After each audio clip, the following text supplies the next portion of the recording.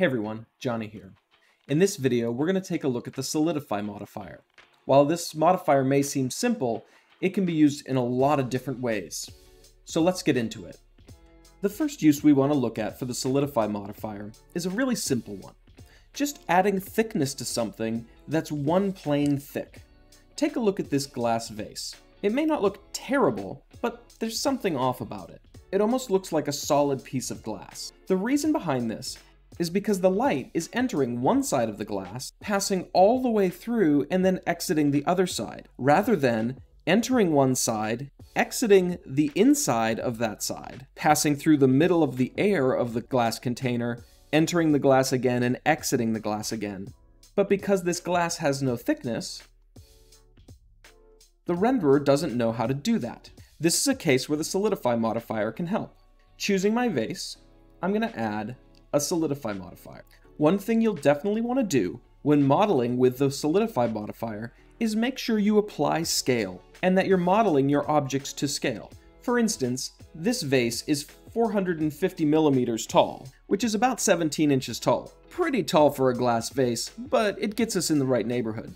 Now, thick glass might be only about 5 millimeters thick, so I'm going to change the thickness of this to 5 millimeters. Let's go ahead and put this in rendered mode again and see how it looks. Immediately, we're getting better results. They might not be perfect, but they are a lot better than they were. Let's take a look at some of the other options and how they can affect the results here. First, we have the rim fill. In the case of objects that are a single plane like this, or non-manifold object, there's going to be a gap between the solidified faces and the original faces. When rim fill is on, it bridges those gaps. When it's off, it does not. So here you can see, there's no glass between these two sheets. If we turn rim fill back on, that returns. When we're in simple mode, the only rim option doesn't extrude surfaces parallel to the original one, but instead only adds the perpendicular rim. I would suggest toggling this option to see which results you like better.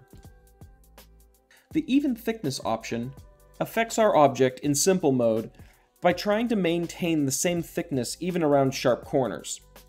So if you do have some sharp corners in your model, try toggling this on and off to see what you like better. The offset option determines which direction the thickness will come in. For instance, here's our object with the Solidify modifier turned off, and here it is with it turned on. The new faces were generated to the inside. That's because the normals of our object are facing outward. We can always check the normals by going into Edit mode, going to Face mode, and turning on Display Normals, and choosing the Face option. As you can see, they're facing out. That means if my offset is -1, the new faces are created away from the normals. If I change this to 1, they're shifted to the outside. At 0, they're created equally on both sides of my original data. If you require parts of your model to be thicker than other parts, you can use vertex groups to achieve this. Here, I'll create a vertex group, setting the top to 0.5 and the bottom to 1. Now, if I assign that vertex group, you can see the top gets thinner. If I increase the thickness, you can see this effect more pronounced. In the normals section, there are a couple of options. Flip inverts all of the normals of the object. Sometimes this is what you'll need to get the effect you're looking for. The high quality normals option enables a more specific algorithm for calculating the normals. For some models, this might be what you need to get the effect you're looking for, but it is a slower process, so keep that in mind. The materials section lets us choose different materials for the generated parts of our object. Let's add 2 more materials to this object. The material offset is the index of the material that you want that part of the object to use. So for the material offset, if I change this to 1, which would be the green material, it seems like the whole object has turned green. However, it still has the glass material on the outside. Let's go change the glass material so we can see that. So now the glass material is solid white. The newly created offset faces are the green, because those are the second material, 0 being the first, and then the rim can be set to yet another material. In cases where you want to add a subdivision surface modifier after your Solidify modifier, you may want creases along your edges. You can crease the inner faces of your rim, the outer faces of your rim, and the rim itself. If you want to add a bevel modifier, the bevel convex option will add bevel weights to the outside edges of our mesh as well. In some cases, if you add too much thickness, you might get some self-intersection in the middle of your object. Let's look here. As I increase the thickness and the center of our object starts to converge on itself, we start to see some issues, here and here. Thickness clamp can reduce the amount of these offsets to help reduce self-intersection. If that's not enough, angle clamp might also be needed, as it considers the angles in the geometry and not only the lengths of the edges. If you need the newly generated parts of your object to have vertex groups, you can put them here. Simply create groups and leave them empty. Then in your modifier, select which group those new vertices should be placed into. Here is the rim group, the shell group. If your object is more complicated than this, you may need to use complex mode instead of simple mode. The manual states that this algorithm is actually able to solidify shapes like Mobius strips and Klein bottles. Architectural wall layouts and other things like that will be handled by the complex mode a lot better. Depending on your model, choose the thickness mode that gives you the best results that you're looking for: fixed, even, or constraints.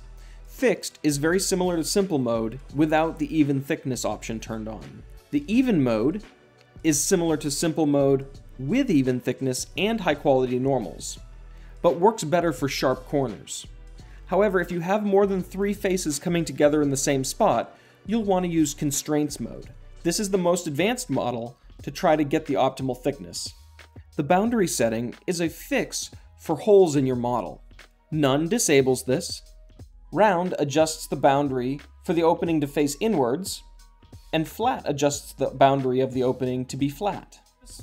In addition to solidifying things like a glass bottle, one use that I've found for Solidify that comes in really handy is in architectural modeling. Here's a simple floor plan that I found on Google Images. I'm going to trace this out using a plane. I'm going to use just 6-inch walls just to keep things simple. With my plane set to 6 inches by 6 inches, I can just start extruding this.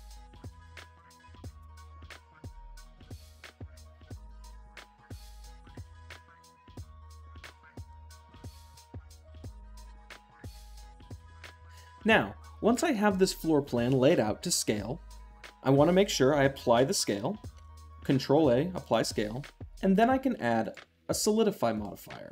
Changing my offset to 1, I can then enter my wall height as my thickness. So let's say I want 8-foot walls.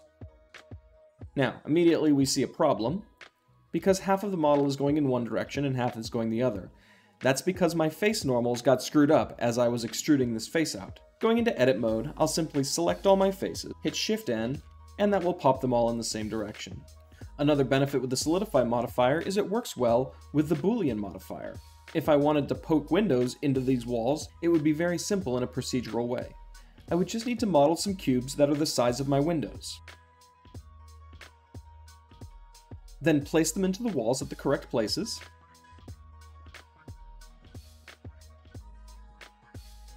Then I'll move them to their own collection. Then on my wall object, I'll add that Boolean modifier, set the operand type to collection, and choose my windows. Then if I hide those window objects, I've got nice cutouts that are completely procedural. I hope this introduction to the Solidify modifier has been helpful. Give it a try. You may need to tinker with them to get the exact look you're looking for. I hope this inspires you to make something awesome. Thanks for watching this video. If you found it helpful, make sure to click the like button and also subscribe. Also, be sure to join our Discord server. Again, thanks for watching, and I'll see you next time.